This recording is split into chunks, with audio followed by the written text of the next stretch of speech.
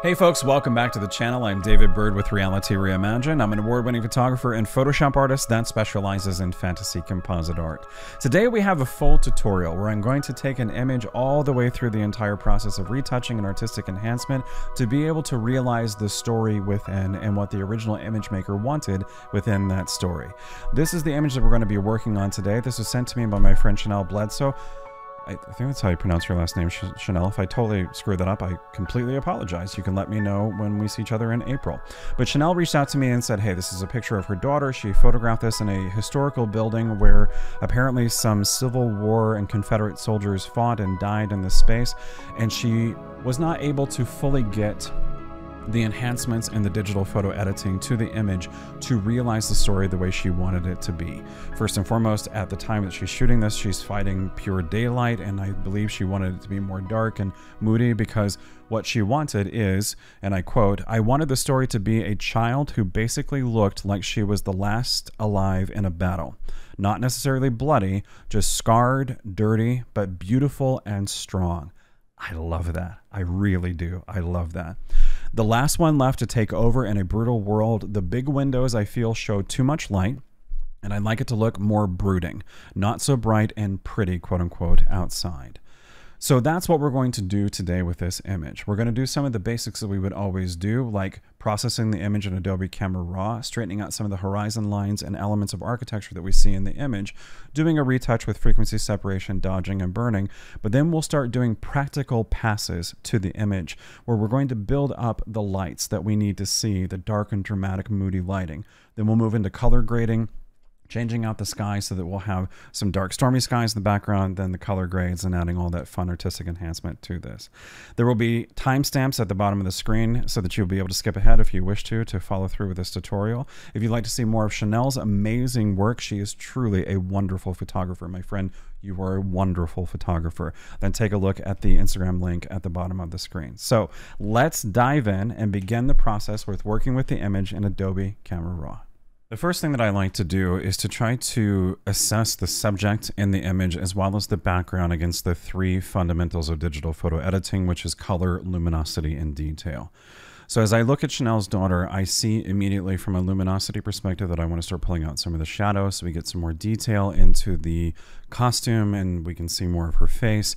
That's going to give the illusion that the image is getting brighter, but it's not technically getting brighter because we aren't adding more exposure to it, although I think exposure is definitely in order with this. So when I process this, I want to process for the subject of Shanell's daughter. I don't necessarily want to always worry about the background and making sure the background looks pretty.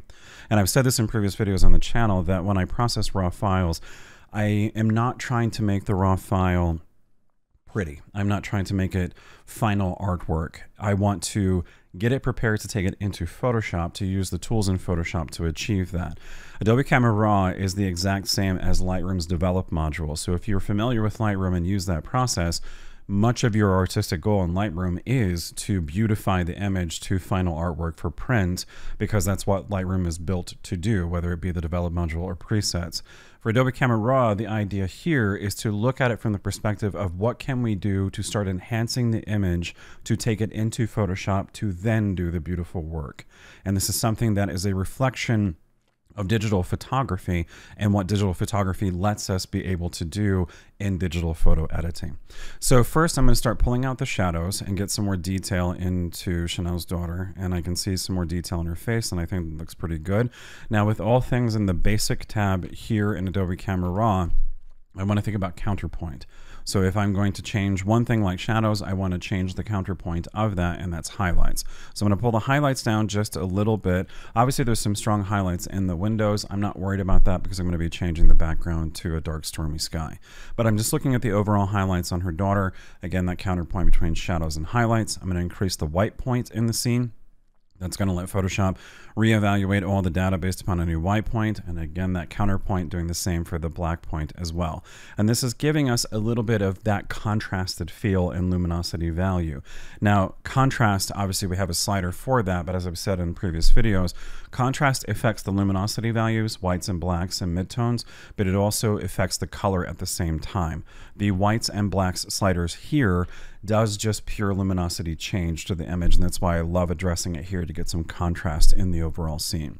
Now I'm going to go ahead and give it just a little boost of exposure so that we can see a little bit more detail into her face. Again, I know I want this to be a dark and dramatic image that can be achieved in Photoshop using various tools there. I'm preparing the image in Adobe Camera Raw to go to Photoshop. I'm not trying to do all the beautiful artwork right here in this program. So moving on from luminosity, let's go to color and detail. I'm going to increase the texture just a little bit in the scene. And I'm going to give it a boost of vibrance.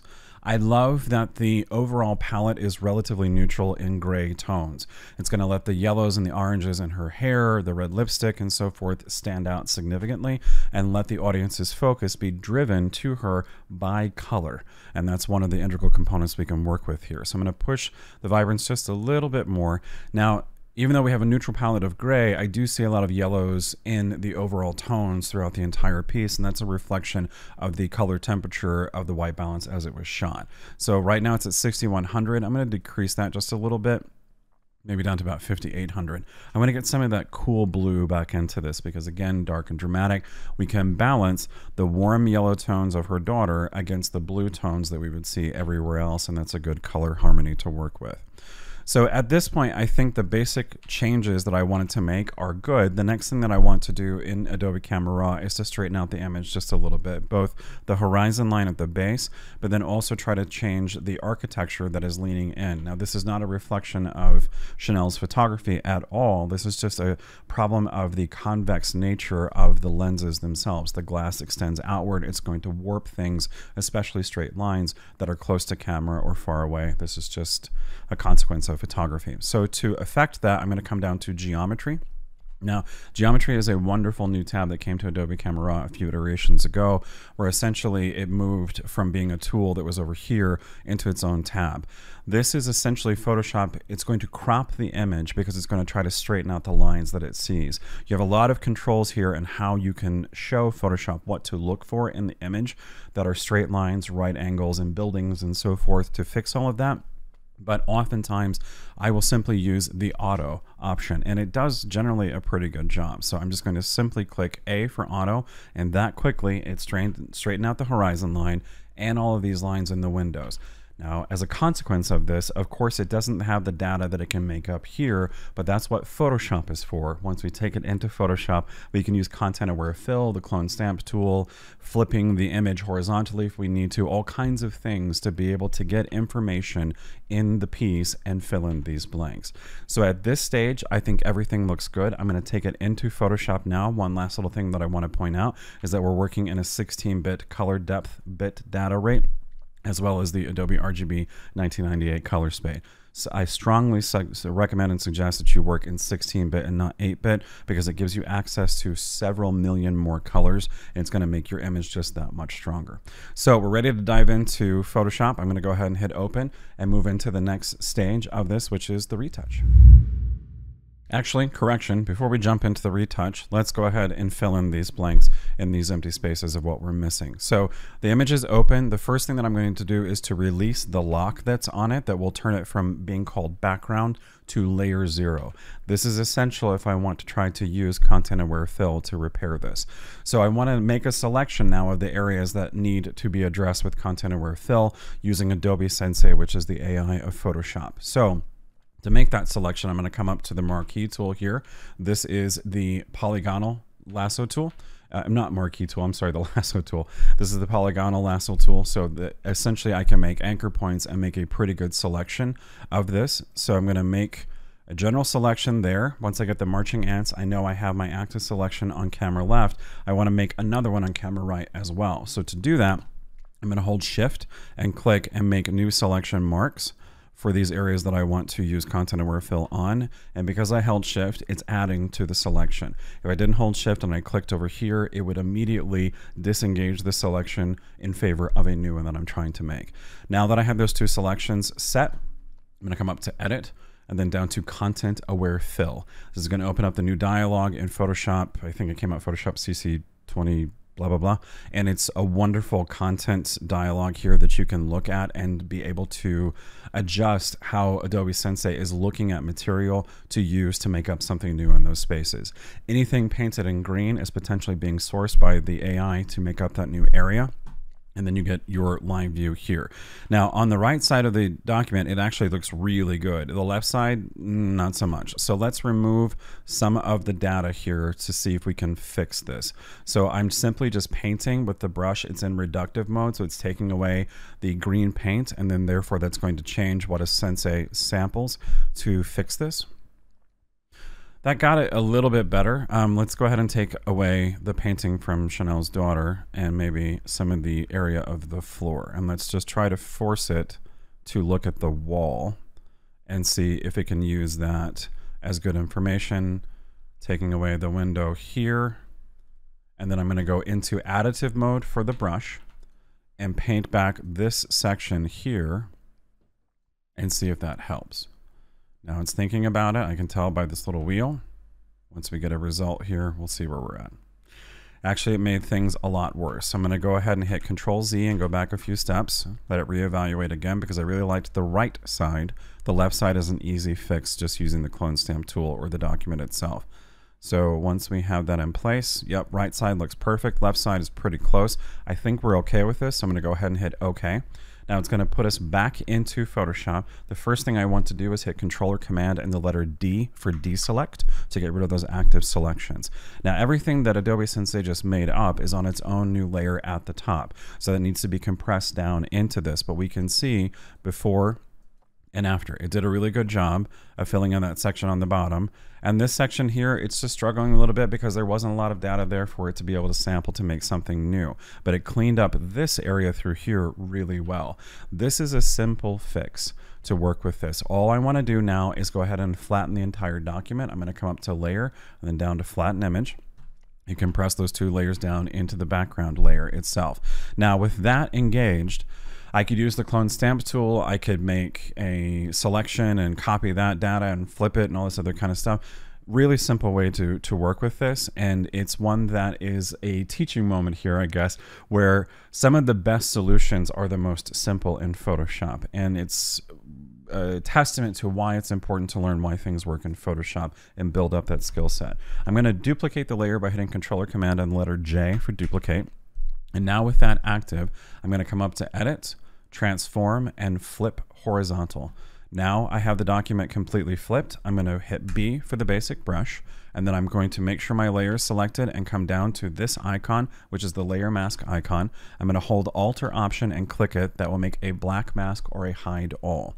Now I want to change my foreground color from white to black, to white. So I'll be painting white on this black layer mask, which is a hide all. When I paint white, it will begin to reveal the area. Let me make sure that I'm on a soft round brush.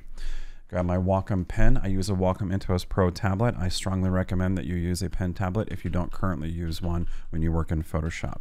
Now I paint better left to right. I don't paint better and have better control with the pen painting up and down. So I'm gonna hit the R key and rotate my screen and get it to a rough horizontal area, and then hit B for the basic brush. My flow and opacity of my brush is set to 100%, painting with white, and start revealing that other side of the wall and pull it down. Now this doesn't have to be a accurate, perfect painting of this and matching up all of the architecture and so forth, although that actually looks really good. Let me continue that thought here in just a moment, but to get back to the normal portrait orientation of the image, once we rotated the screen, all I have to do is hit the Escape key. Now if I hit Z for the zoom, and zoom in a little bit, that looks pretty good. Let's go ahead and feather out the effect just a little bit. I'm changing the flow of my brush to 10% and just painting in a little bit of a dark line through here and extending that windowsill all the way across to about there, and that's good. What I was saying where this doesn't have to be perfect is because this is on the extreme edges of the document. Once I'm done with the color grade and all the artistic enhancement, I plan on typically adding a vignette to the entire scene. It's another tool that you can use to drive the audience's focus directly into the subject. Once we add that vignette and color grades and textures and so forth, all of those little potential imperfections are going to disappear to the point that it's not even worth trying to work on that for something like this. It's just going to be a waste of time ultimately. So now we're ready to do the retouch. And this is something that I've done quite a bit in the different videos on the channel. So if you're new to the channel, welcome. Take a look at the card above when you're done with this video. It will take you to the retouching series on this channel. There are, I think, like 16 videos in that series, that playlist, that goes through all of the basic techniques of retouching, including the one that I'm going to use, which is frequency separation, dodging, and burning. Those two combined are a powerhouse of retouching capability in any digital image, and it's one that I use on every single image I work on in Photoshop.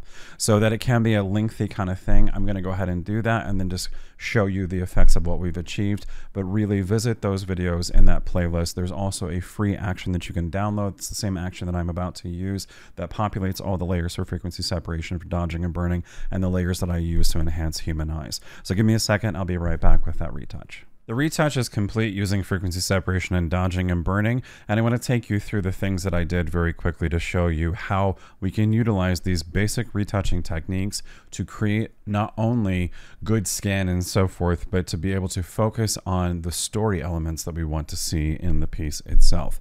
So starting with the folder for frequency separation here, I didn't do any skin smoothing at all because, again, we want her to look as if she's in the middle of a battle zone. So having any kind of strong texture or color in her skin would just help to accentuate that effect. But because of the ability of frequency separation to separate the details from the color, I was able to come in and start painting in some extra damage to her skin. This is simply using a haze brush that I have created and sampling some of the darker tones of her skin from her underarms in these shots, using that color on a blank layer here that is below the detail layer but above the main color layer. So it's replacing the existing colors that we see, but we still have the skin texture preserved. On a low flow of the haze brush, I was able to paint in all of these areas on her face and arms to make it look like she had survived this battle zone. And so that's one of those simple little effects. But the heavy-handed work here, or the major lifting that these retouching techniques are doing, is with dodging and burning itself. So coming up to the second folder group for dodge and burn, I use the curves adjustment method for dodging and burning, and this is where a lot of that work is coming into play. So looking close at Shannell's daughter, the main subject of the image, when I take the burn away, we can see that I'm painting in and accentuating the shadows that we see across her body and in the background itself. This type of dodging and burning is called global dodge and burn, and it is essentially meant to augment the three-dimensionality of the image itself. We are looking at a two-dimensional image, but we're able to augment some of that three-dimension by adding more artificial highlight and shadow into the scene. So we have some more of the burn in play, and then if we look at the dodging that I did into the scene, we're adding some brightness not only on Shannell's daughter, but we're also adding brightness around the entire area as well. Dodging and burning is a benefit to a human subject, but also use it in the landscape around them. Or if you're a landscape photographer or you're not photographing human subjects, dodging and burning can go a very long way to be able to build up some interesting effects. Now in my action, it populates two different curves adjustment layers that are for color burn and color highlights, and in this one I did not use color burn, but I did use the color highlights to give just a little bit of a boost to certain areas on her dress, in her hair, because these things I am planning on doing the artistic color grade to accentuate those colors that we see there and balance that against the blues that we'll be working into the background itself. So if I build up a little bit more brightness in those areas where I know I want color to come through to the audience, it's just going to help achieve that result a little bit stronger when we get to the final artwork. So that is the entire process of retouching. It's a very simple process to do.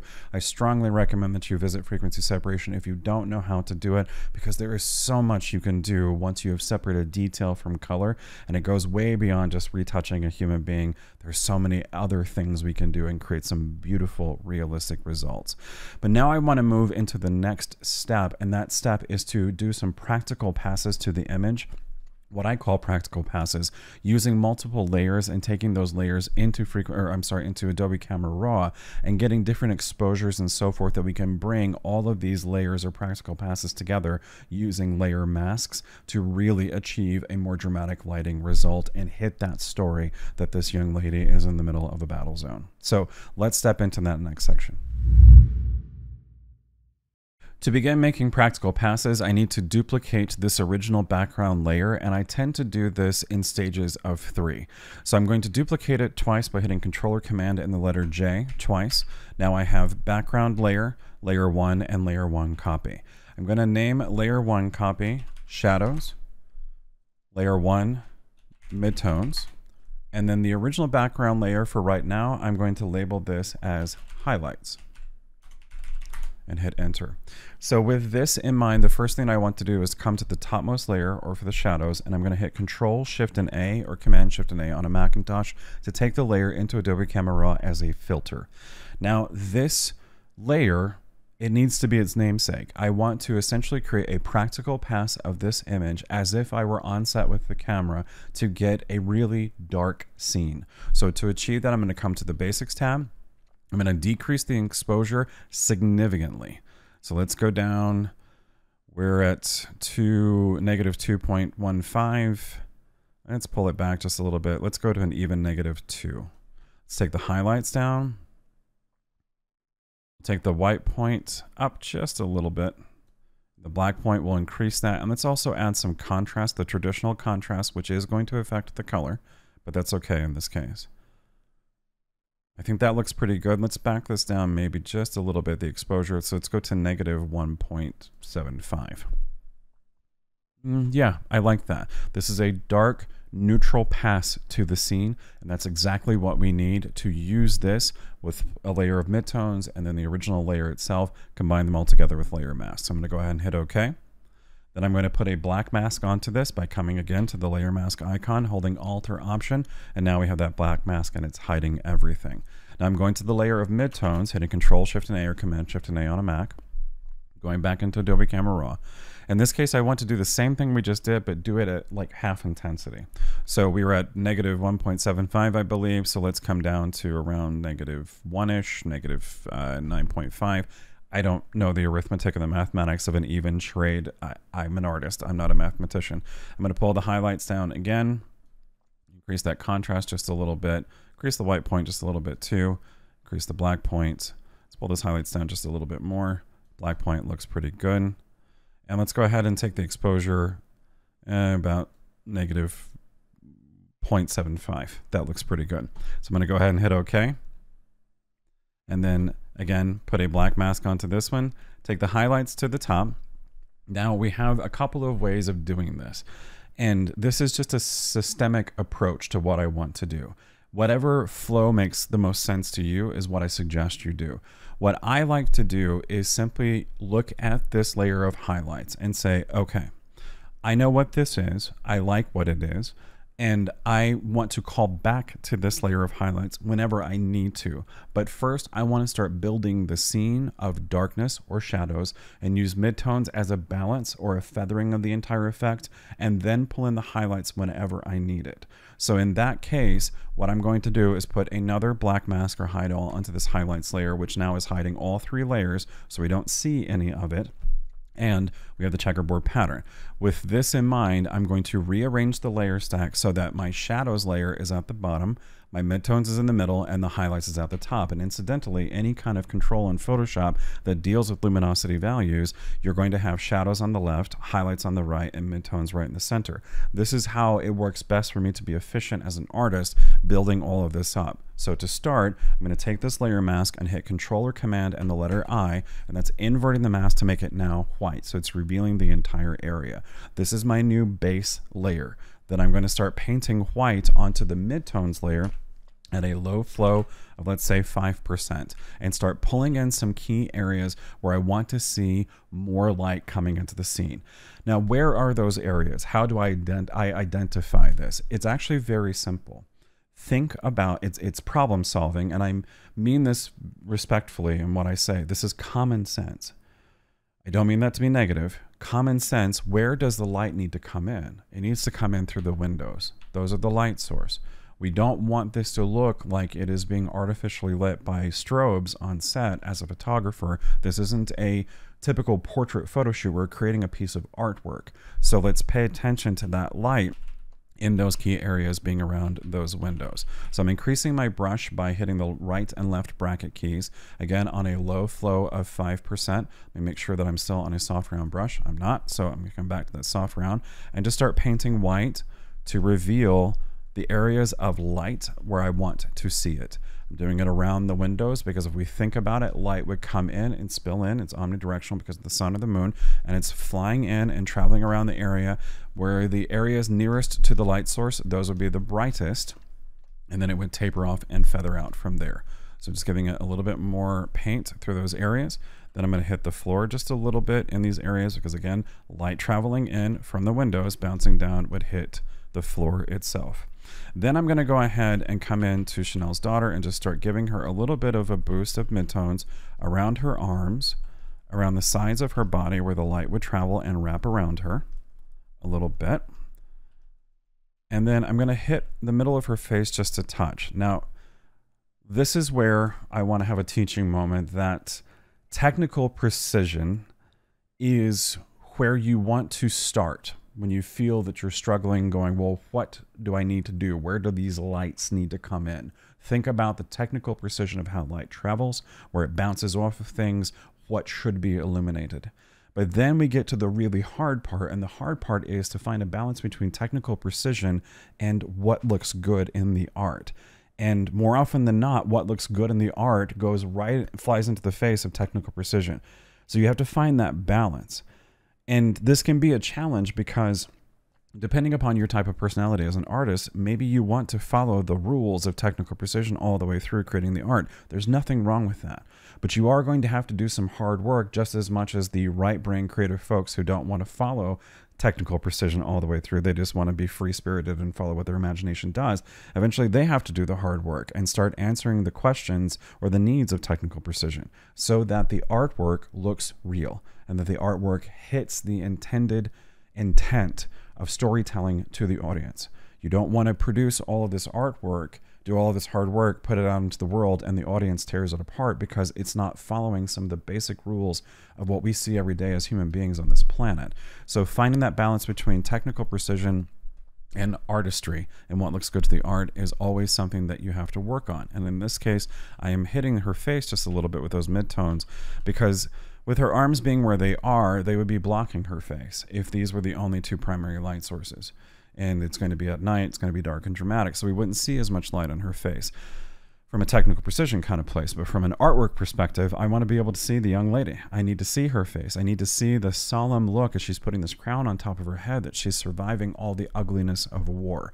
If I can't see her face as an audience member, I can't connect to her in that story, and that story is therefore lost. So for the sake of story and art, I want to illuminate her face just a little bit more. Hitting the center of her body just a touch, making sure we still have those highlights and so forth, and it all looks good. Again, to address what I just talked about, technical precision, if I really wanted to be technically precise, I could have made a selection of just Shanell's daughter so that I could paint in and let it affect her and not the background. Since this is a two-dimensional image, if I'm painting white onto the layer mask to reveal the brighter areas, that wall is getting revealed and so is her body. So to be technically precise, I could make that selection and really go to the nines for this, but does it really matter at this point? I don't think it does. So we've got the light, we've got where we need it to be. I think we're good to go there. Now we can return to the topmost layer, the highlights, which is our original layer that we worked on Adobe Camera Raw. I'm going to change the flow of my brush now to 3% flow. I always leave the opacity of my brushes at 100% and I change the flow so that I can build up these effects. Now this is where I do want to zoom in just a little bit and do some careful, precise painting, but I still don't think I need to go to the level of making a selection, cleaning up the mask and all that kind of stuff. So painting some white right here on the edges of her arms because those key highlights need to come into play.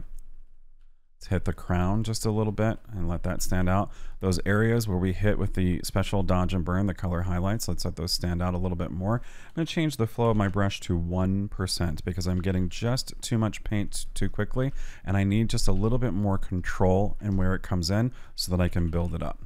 Let's paint some more through the sides of the dress and let it stand out just a little bit more. I want to hit that beautiful golden hair a little bit more. Okay, and then I'm going to hit her face just a touch. Bring back some of that light so we can see her eyes. and connect to the story through there. Hit those hairs back through here. That looks good. I'm hitting Controller Command of the number 0 to zoom all the way back out on the document. And I think that looks good. Let's go ahead and turn it on and off really quickly just to do before and after and see. Before and after, before and after. Yeah, it looks pretty good. We hit the wall a little bit so we can switch our foreground color back to black and just take it away. Again, at that low flow of 1%, we're just being precise. When I paint, more often than not, it has been my practice since the very beginning when I started working in Photoshop 4.0. I don't try to paint inside the lines very carefully.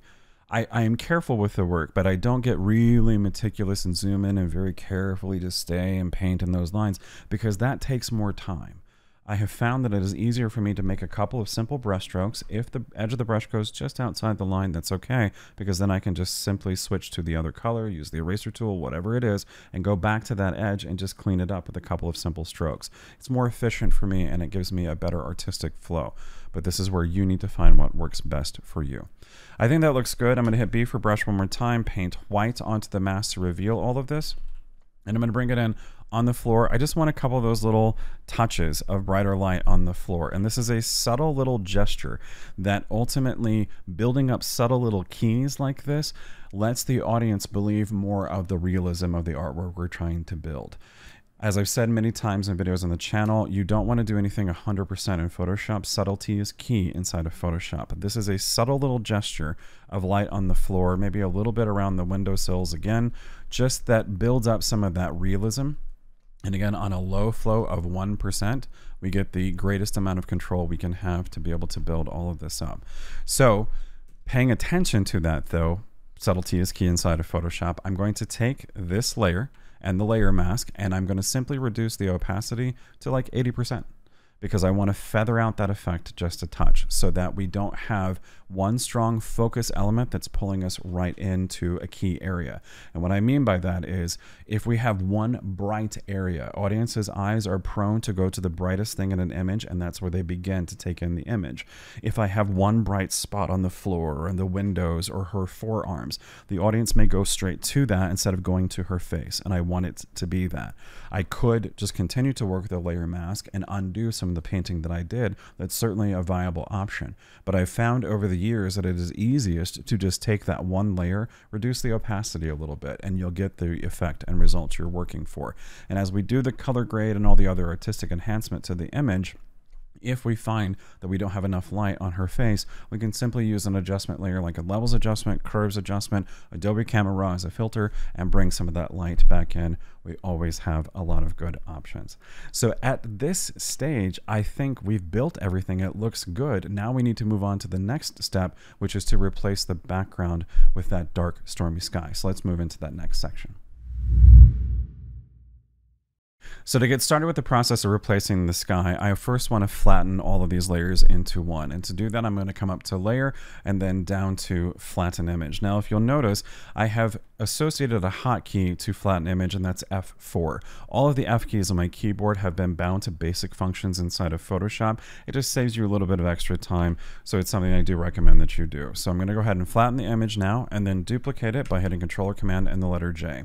There's many different ways to make the selection of the windows. We could use the quick selection tool and the select mask dialog to get a really good, accurate selection, and that's what I would typically do, but I want to try something different with this one. It's a practice that is commonly used by many different artists. It's just something I don't do on the regular, but that's to use color range as a selection. So I'm going to come up to select and then down to color range. It's going to open up this dialog, and what I want to do is to use the eyedropper to start selecting an area of color, and it's going to start looking for that color, and then we'll use the other controls to start refining this. So with the eyedropper selected, I'm going to simply click on the white that's in the windows. Now anything in white is what will be selected. Anything in black is what will not be selected for this. And our goal is to create a selection around the windows that we can replace the sky with, but keep the window frame and the trim inside and intact. So looking at this actually looks really good for the windows, but it's not capturing the trees. So now I need to use this tool which is the eyedropper with a plus sign, this is going to continue to add to the selection. So I'm going to come over here and click these yellow greens and start adding that green. And when I clicked that, it added quite a bit into this area of selection. But don't worry, that's okay, because the unique nature of where these windows are, we can make a very quick fix with this. So I'm going to continue to select around and make sure that I'm getting as much of those trees. My goal is to see a bunch of white into those window panes wherever we look. So I'm continuing to click and add and make sure I get as much of the colors selected. Now I need to continue to refine it, and that's where the fuzziness slider comes in. The more that I increase this, the more that it's going to continue outward looking for those selections of everything. I think it's about probably as close as we're going to get. We may have to use our basic brush to do the rest of the work. Oh, there we go. I finally found the one little color somewhere down here that got us some clean windows, and that looks pretty good. So if I take the fuzziness slider down to the left, you can see how it's adding more black, so it's reducing what's going to be selected. And if I take it back to the right, it's adding to that selection. Now, using color range to be able to get a really accurate selection, you don't obviously want to have a lot of white spill off everywhere else. But that isn't an issue here because the windows are by themselves. They're away from the main subject. It's an easy fix. So at this point, I'm going to say, okay. Now we have the marching ants that's showing us the active selection, and all I have to do at this point now is to come back to the layer mask icon and click it, and now we have a layer mask that reflects everything we just saw in color range. So to make sure that we're looking at the right selections, I'm turning off the background layer. In this case, what was inside the selections is all of that bright stuff, all those colors that we selected. I don't want that. I want those things to actually go away. To do that, all I have to do is make sure the layer mask is selected, and then hit Control or Command and the letter I for invert. And now that that's gone, if I turn on that background layer, we have that perfect selection now of the windows. They're gone, so we can add a piece of sky stock in between. So I'm going to grab this piece of sky stock that I photographed myself and pull it into the scene. I'm holding the Shift key on the Move tool, and because I'm holding the Shift key, it will drop it right precisely into the new document, right into the center. Now I just need to move it between these two layers in the layer stack, move it up to where it needs to be. Again, a lot is missing from the selection. We've got a problem there, and that's an issue, but this is a very easy fix. So what I want to do is I'm just going to hit B for brush, make sure my flow is at 100%, and I'm going to start painting white onto the layer mask to reveal the original detail and data everywhere. Painting down through the middle, across the bottom. We could have used the marquee tool to make a selection of the entire area sans the windows, and this would have made it a little bit faster, but by the time we do all of that, we'll really use the marquee tool, the polygonal lasso tool, the pen tool. It's easier just to do a little bit of quick painting. I'm going to rotate the screen by holding the letter R and getting it into that horizontal plane because I paint better left to right. B for brush. Start painting white. The graphics response right now in Photoshop is a little bit off because at the time of this recording, I unfortunately updated Photoshop CC 2022, which is what I'm using. I have a subscription to the Adobe Creative Cloud, and it is something I do recommend because you get the latest updates to Photoshop. But unfortunately, Adobe lately has not been very careful with what they're doing with their updates, and this caused some bugs that hopefully will be fixed relatively quickly. And one of the bugs right now is that it doesn't seem to play nice with the system resources of the computer between the workload of the GPU, the graphics processing unit, and the CPU. But hopefully, again, like I said, that will be fixed pretty soon. So we've painted in all of the areas returning the original data across the scene. It looks pretty good. I'm going to hit escape to go back to that normal orientation. Let's take a look at the layer mask itself. This is a great way to see any little areas that we might have missed. So there's one down here where there's just a little bit of black, so we'll paint some white onto the mask to pull back all of that original data. This trim work here, we can pull back the original data. I just want that glass in the windows to be the selected areas, and this is a wonderful way to be able to see all of that. Continue to paint through here. I'm painting again with that soft round brush at a flow and opacity of 100%. If I go outside the lines here, I am taking my time to be just a little bit careful, but if I go outside those lines, that's okay. I will just either go one step back in my history by hitting Control or Command and the letter Z to go one step back, or we can simply switch our color back to black and start painting and undo the mistake that we made. I'm going to go ahead and rotate the screen one more time. Again, I paint better left to right.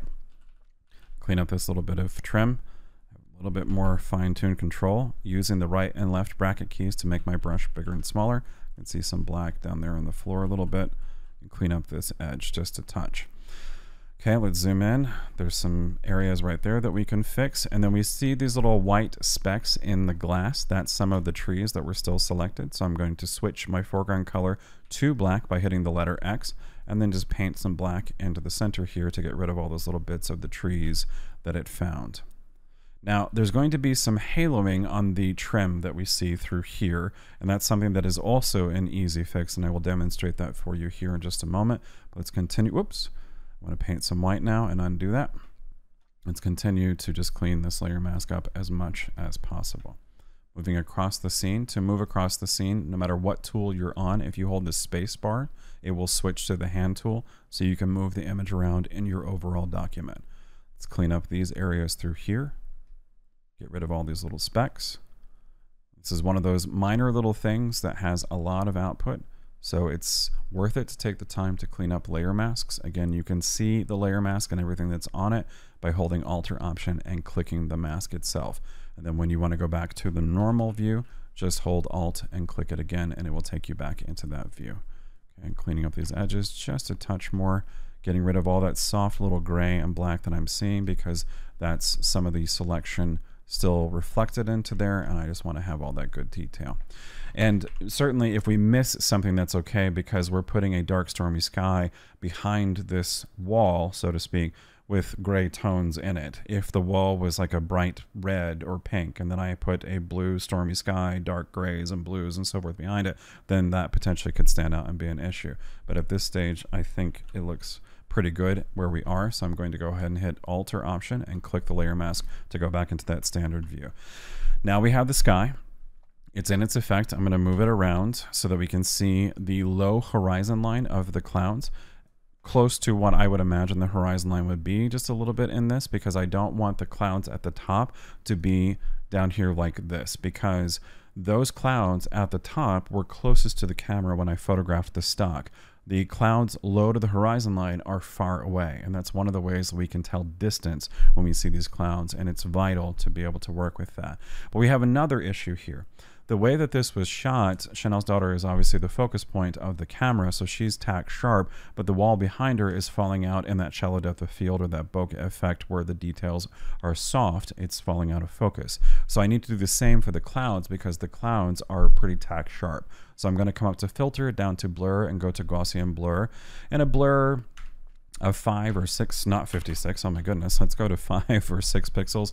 That's enough just to give that soft focus out, and everything is clean and it looks pretty good. So I'm going to zoom back in real quick and see if I can clean up some of this trim just a little bit more. As we can see, there's some areas of the trim that's missing, and I want that back, so I'm clicking the layer mask, B for brush, changing my flow to 100%, and paint some white to reveal that wooden trim all the way up and down through these areas. If I go outside the line, all I have to do is just be a little bit more precise and come in and paint some black to take that away. Let's go right through there and paint some black. This is a little difficult because I'm painting up and down, and it's also a little difficult because the response time right now is way off, and that lag with the system is very difficult to work with. So if anybody from Adobe happens to watch my channel, thank you for watching. Please quality control the updates to Photoshop a little bit better than what you all typically do, because every single update for several years since the Creative Cloud came into existence, these updates are riddled with bugs, and that's just not okay. I went ahead and did a jump cut forward because the input lag right now in Photoshop is just so atrociously broken, and it's taking too long. No secrets in that interim of time. All I did was paint white or black onto the layer mask to either take away data that I didn't want to be there or return the data depending upon how precise I was trying to be. And I want to step on a soapbox for just a moment. I believe the reason why Adobe is having problems like this is because they're trying to stay atop of their competitors when it comes to artificial intelligence being put into these programs. programs. Other programs that are not as strong as Photoshop, they offer one-click solutions to change the sky or to make good masks around hair on a human subject. And they're marketed and advertised as being a clicked button, and then it does it instantly and everything's finished, and you as the human being don't have to really do anything. I've been working in Photoshop for over 20 years. I promise you, AI can never do a one-click solution. And the more that these companies keep trying to shove AI into their software to do that, the more that they're breaking the software. Now, AI can get you 75% of the way to the work and getting it completed. AI is a wonderful thing in these programs, and I heavily rely upon it. However, there's always going to be an element of you as the artist, you as the human being. You have to use your human brain and do some simple things inside of Photoshop. And I promise you, painting on a layer mask is not difficult. It can take a couple of minutes. So changing out the sky in this image, really, if I wasn't recording a tutorial for the YouTube channel right now, it would take 3 or 4 minutes. Using AI to get 75% of the way there, using my human brain to do the rest. So take the time to continue to do your own work. And don't always rely upon AI technology, because I promise you it is never going to be a one-click solution to solve those problems. You will have to step in at some point. That's why it's incumbent upon you to continue your own education in Photoshop. But now let's move forward to take care of the haloing that we see around the interior trim on those windows. There's many different ways to do this. I want to explore one that is a relatively simple solution and see if it gets us all the way there to completing that task. And that's to use Inner Glow as a special effect. So I'm going to come down to the bottom of this window where it says the FX tab, click it, and then I'm going to come up to Inner Glow. And that's going to bring up the layer style here. Now this purple magenta that I was using before, that's not what I want to use. We'll have to change the color, but this is actually a good thing to demonstrate really quickly. Inner Glow is going to look for any interior perimeter on the image and then create a glow from there that cascades inward to the available data. So in this case right now, we have made a mask where we've gotten rid of the windows, and so the sky that was in the original image where we have those dark skies, so we can see the purple everywhere else, but we can also see it on the interior perimeter of the entire image itself. So that is key to pay attention to, because we'll need to address that here in just a moment so we can fix that. But let's go ahead and select a color that makes sense. I'm going to go ahead and click this icon, which brings up the color picker, and then go to the sky and look for a color to use.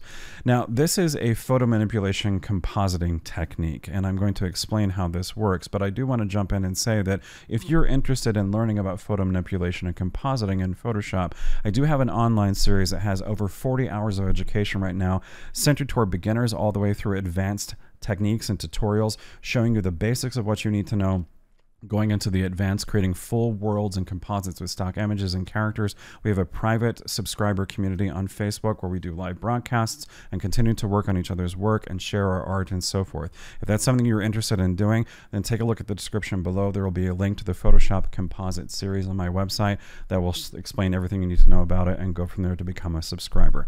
But when light travels in through windows like this, when light travels anywhere, it takes the color properties with it as it goes.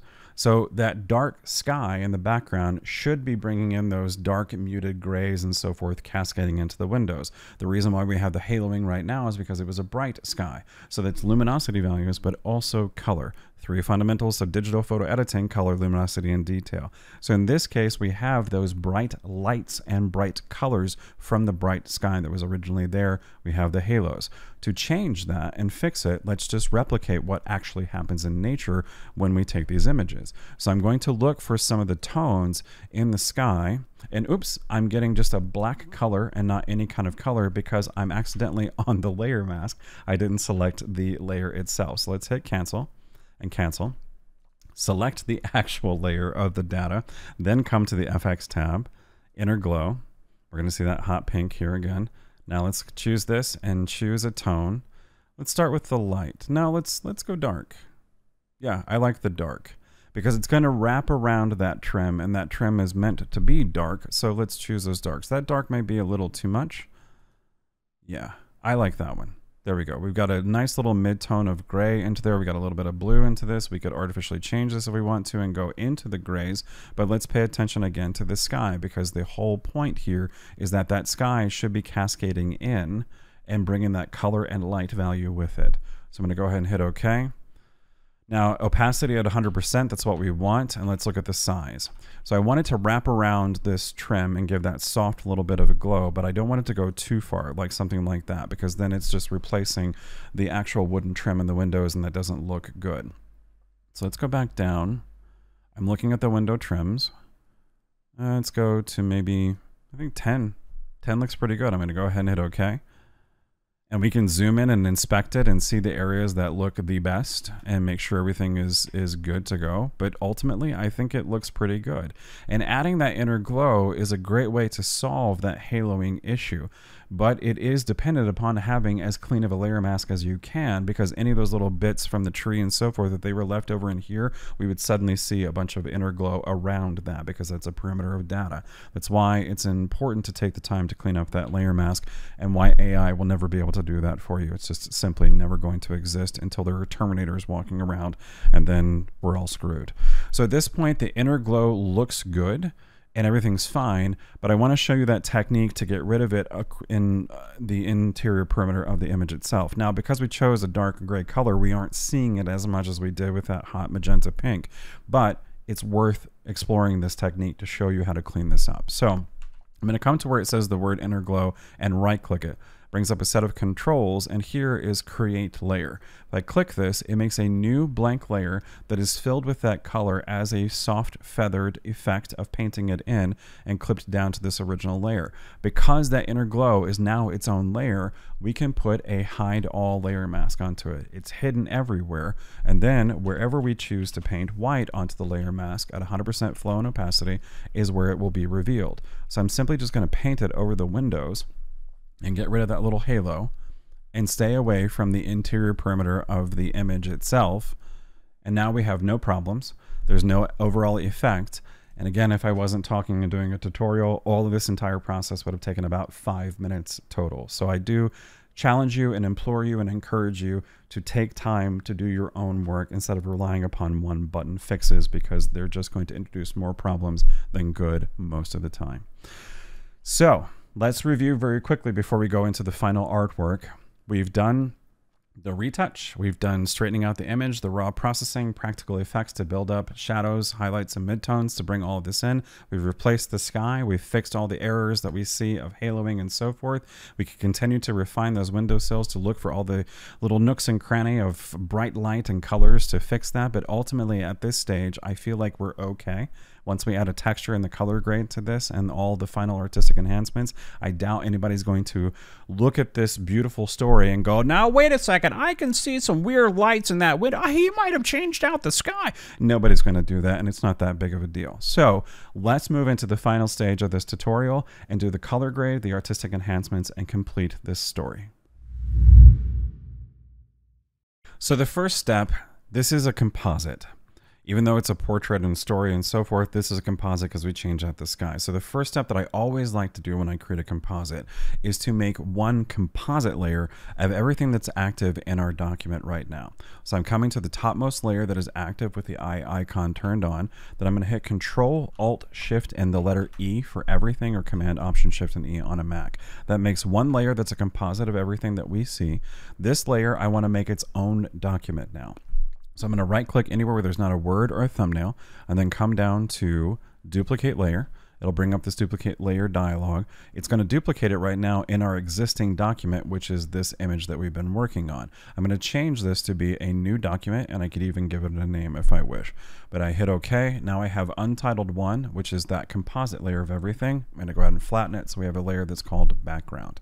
Now, traditionally what I would do is then save this document as a PSD file. I call this my living document that has all of the layers in it, so that if I'm working on this one, doing the color grade and the artistic enhancement, and I see an error, I can go back to this one and I have all of my preserved layers at the stage where I was when I was ready to go into the final artwork. It's just a helpful way to ensure the integrity of the data that you have in your file if you ever need to go back to it and make changes, and you have your new one that you're doing all the artistic enhancements to. But in this case, for purposes of video, I'm not going to go ahead and save that document because it will take just a few moments.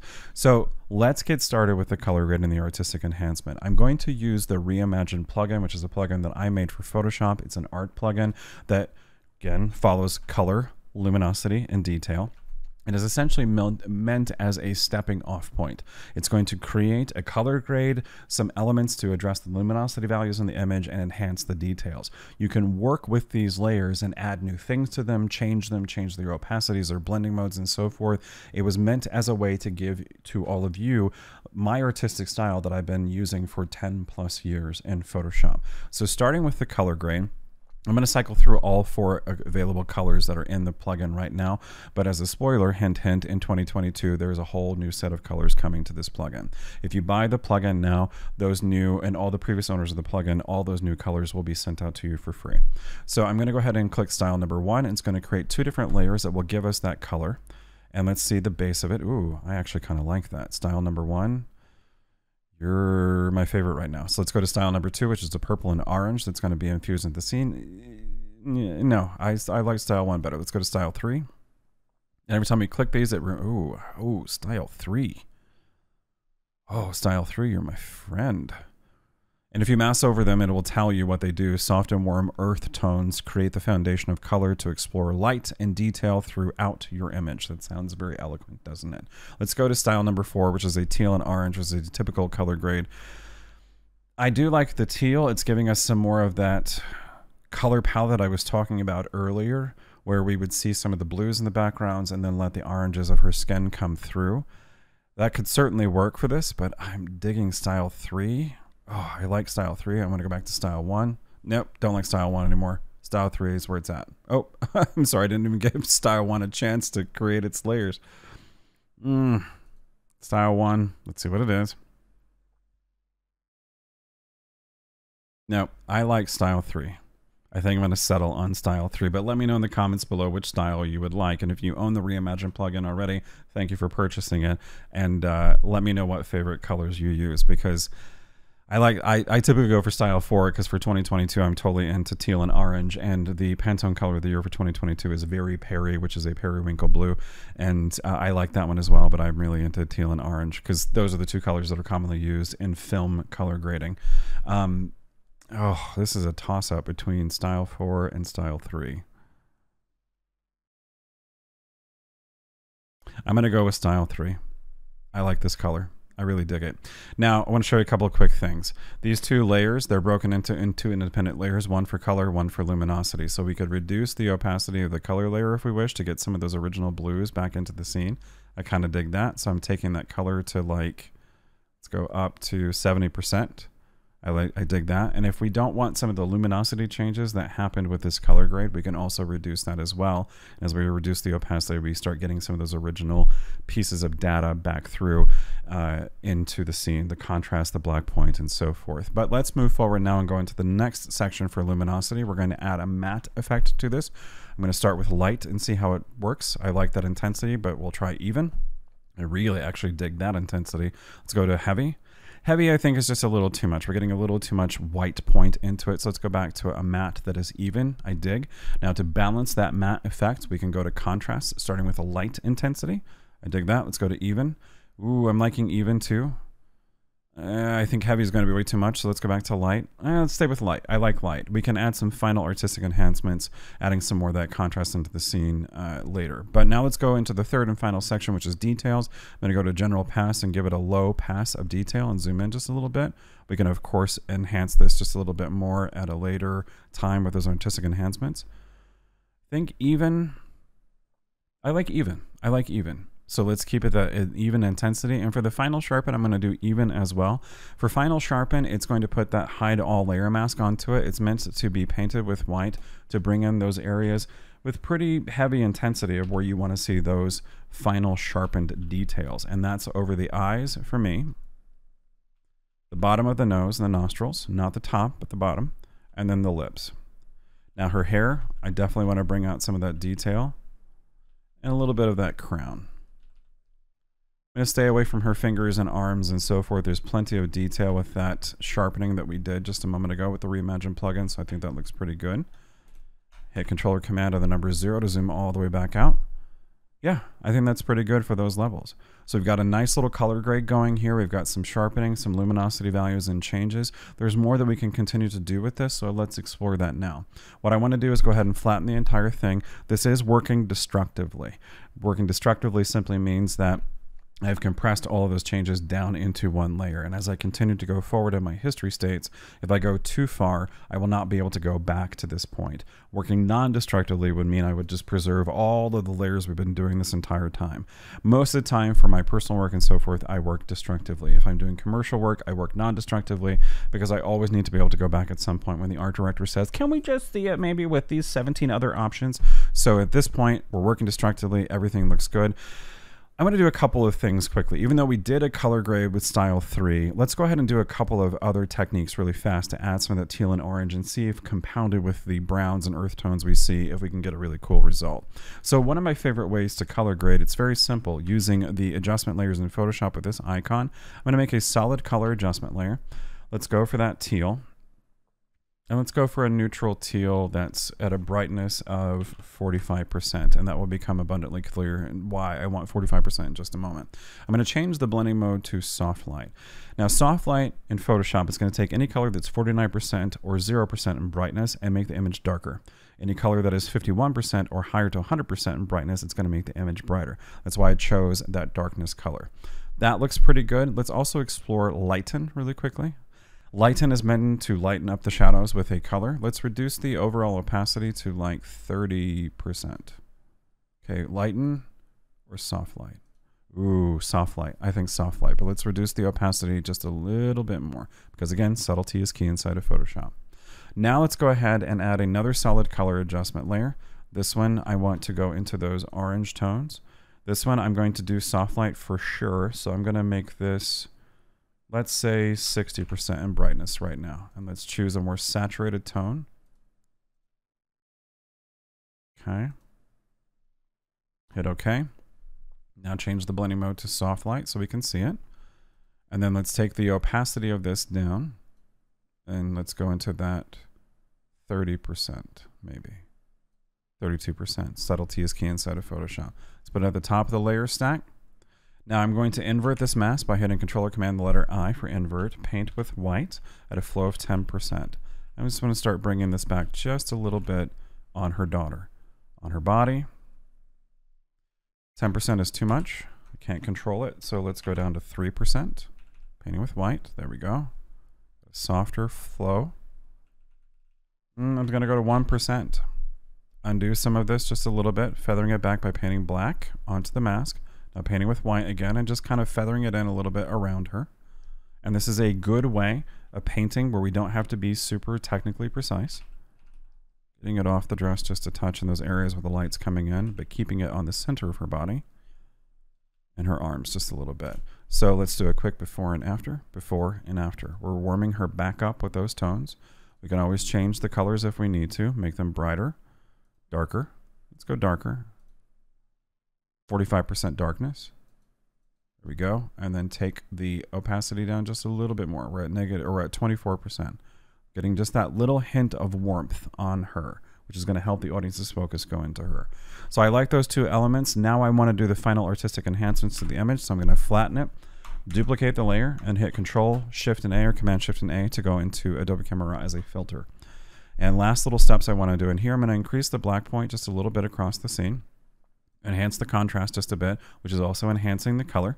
I'm going to give it a significant boost to texture because it's going to increase the texture overall, and I want some of that grittiness into the detail because, again, this is a gritty, dark, sad story. We'll increase the vibrance just a touch. I like that. Increase that black point just a little bit more, and maybe just a little bit of a boost to the white point. Okay, we'll hit OK.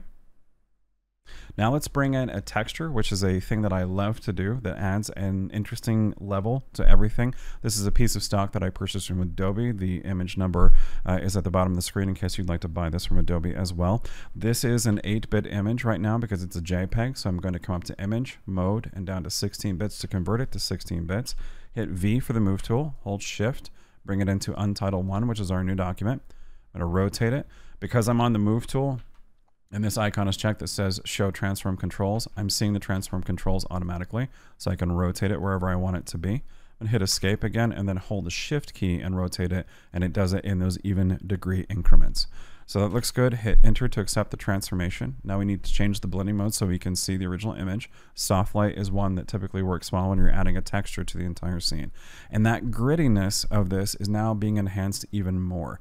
But what's also happening is that there is a natural vignette built into this. We have a bright white center and a darker outer perimeter with cascading midtones of gray in between. That's why I like this texture, because it adds a natural vignette to the scene. I'm digging it. I'm going to go ahead and flip this vertically by coming up to Edit, Transform, and Flip Vertical. Okay, that looks pretty good.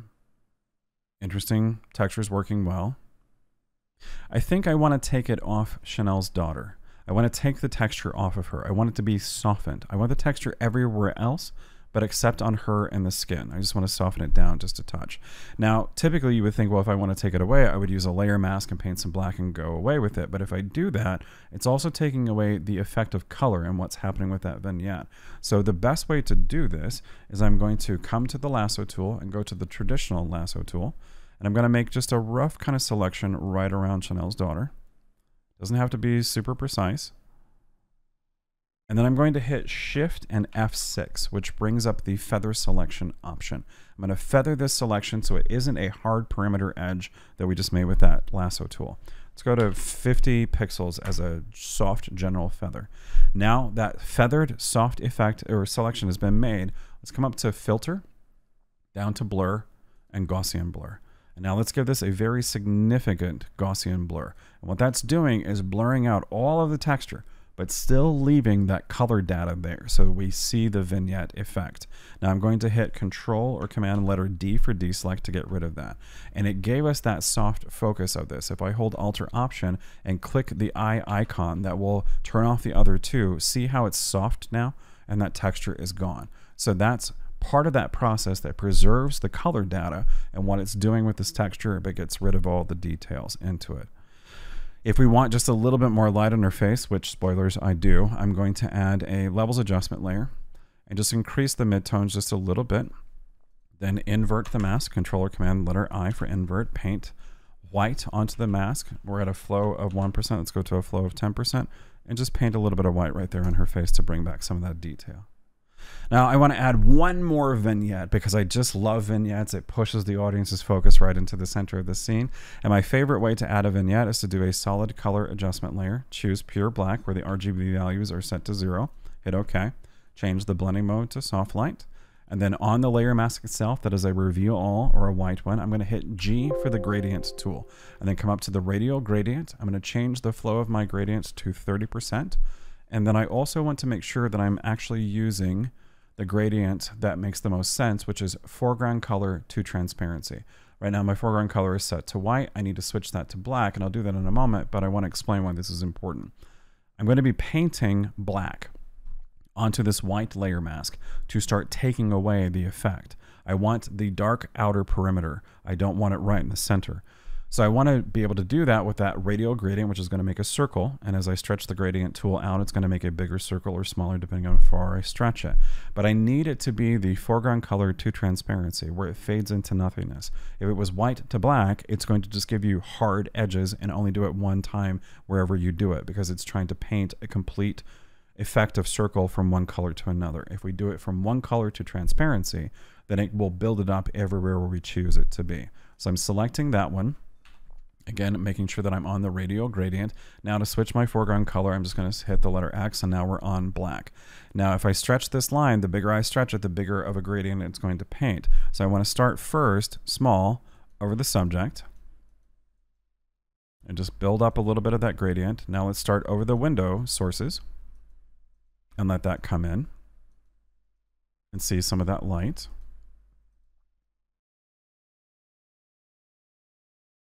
Now I'm going to zoom out even further in the document by hitting Control or Command and the minus key, because I want to make some big gradient marks.